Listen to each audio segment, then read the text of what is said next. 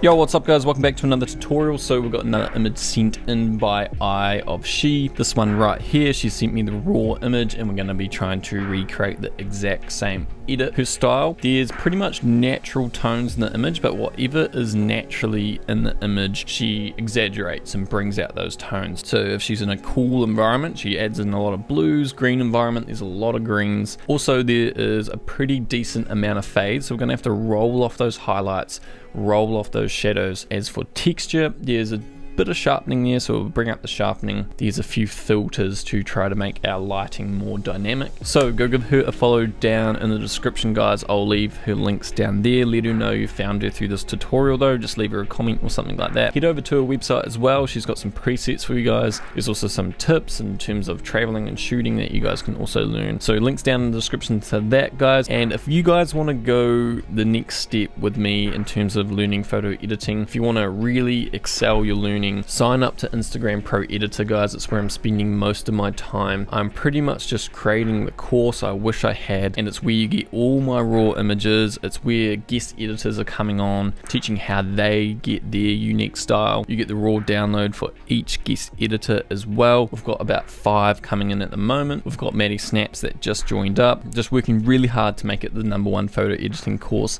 in the world, guys. So I hope to see a few of you in there. I'll keep banging out these tutorials, but they're a bit slow at the moment because I'm putting all my time into the course. Let's get into this tutorial, guys. Give her a follow down in the description. Her links are down there, and let's get into this one. Okay, so first off, I'll just show you the cropping. So if I just reset this edit, as you can see, we're cropping right in, and that is 4:5. So just coming back. Right, let's get into this edit. So just drop the highlights, shadows.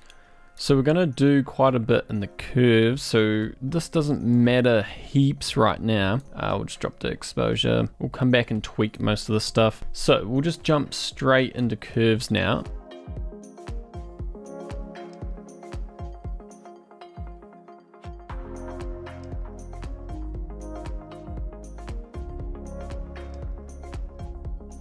Right guys, so that's the curves done, and it's just a simple S-curve in the red, green and blue channel. There's no real color adjustment, so if I turn this on and off, it's pretty much just adding contrast in these color curves. They're pretty balanced. And then this one, there's just going to be a slight roll off to those whites. It sort of just gives that slight fade, gives a nice gradual roll off to the whites and highlights there. Let's carry on. Let's do clarity. I kind of want to bring clarity down. We'll keep it there for now. I might come back to it. Up here again, shadows, down a touch, whites.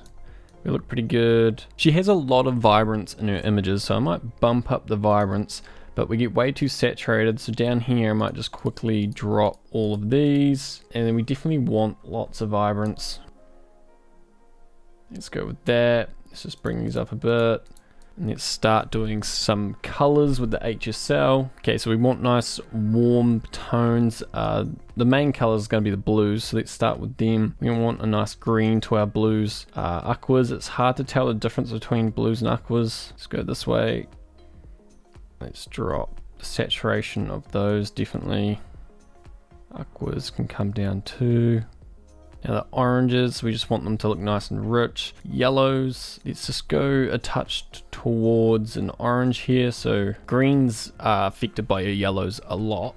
And then skin tones, we could be a bit more red skin tones. And greens as well, I feel like we could go this way. There's a tiny bit of purples, magenta. Let's work our way to saturation. So I might just actually first bring up the luminance of the reds. That affects skin tones a lot. I feel like we just want them to pop out a bit more. You could come in with a brush, but I might just brighten. Same with her, brighten, but then we get a bit dull. So we might have to bring up the saturation. Let's bring up the yellows. We really want them to be nice and vibrant. Actually bring them down.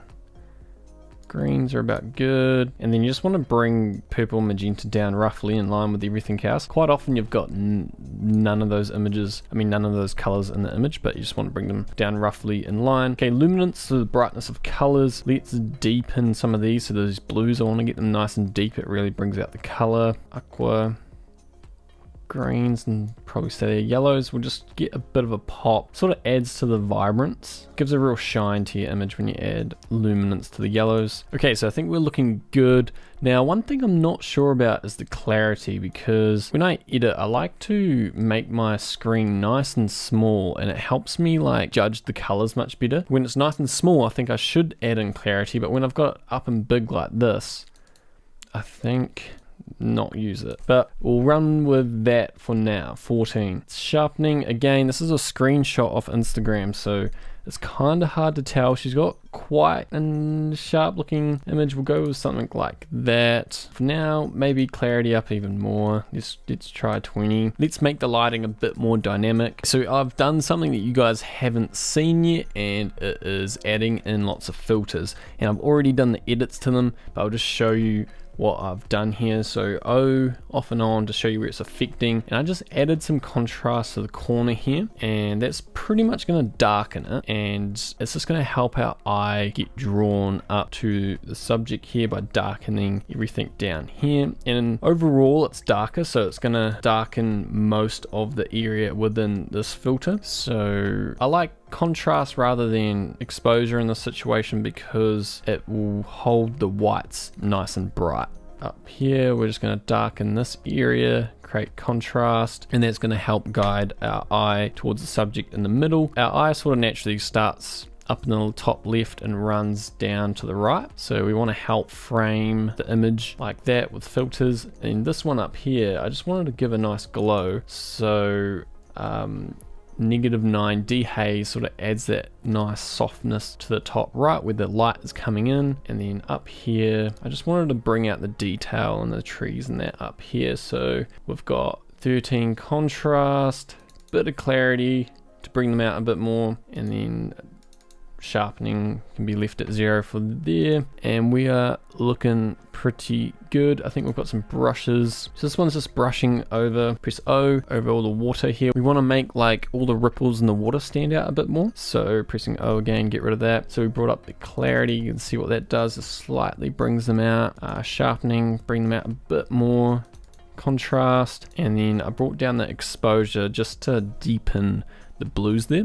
And then we just have a filter right here in the middle, again inverted, so we are affecting the inside of the circle. And what I did is just brighten it a bit, but when you brighten things they get washed out sometimes, so you gotta up the contrast as well. So up the contrast, which sort of darkens the darks, brightens the brights, and then a touch of sharpening as well. Okay, so once you're happy with your edit, we've obviously got some Photoshop to do. So what I do is just come up to help and I type in Photoshop. It might be cut off from the recording, but all I'm doing is typing in Photoshop into help. I'm on Mac, and then what pops up, edit in Adobe Photoshop. Okay, so now in Photoshop we've got our layers over here. What we'll do is just duplicate this layer by picking it up and dropping it on here. Now we've got a duplicate, and we'll work on the duplicate. So we'll come over to the clone stamp tool, which is this one, and what we want to do, make it a touch bigger, and we want to sample an area by holding Option, sample here, and then click,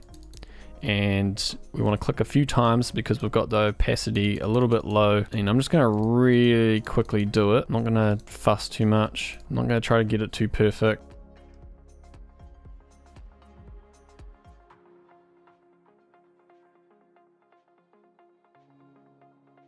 Okay, so I just really quickly did that. It's a bit blurry there, but that's how you use the clone stamp tool.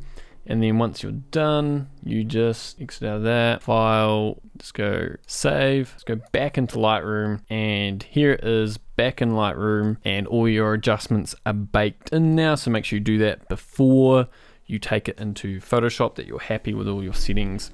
And yeah, that's how you do it, guys. Okay, so that wraps up that tutorial, guys. Go give her a follow down in the description. Her links are down there, and please let her know that you found her through this tutorial. So guys, I hope to see a few of you guys in the course. It's gonna be the #1 photo editing course. It's gonna be really focused on creating styles, really learning how to control Lightroom to create a style you like. So mixing colors, creating contrast, everything I know and everything other creators know as well, because they're going to be submitting their tutorials as well. So yeah, I'm going to still do these tutorials, but if you guys want to go the next step, I'm making the resource I wish I had to get to where I am much faster. So I really hope to see you guys in there. We've had really awesome feedback. It's really exciting. So I hope you guys join the Facebook community we've got going over there. And that's about it for me, guys. I'm trying to incorporate a bit more into this channel, so I'm posting a bit of video stuff.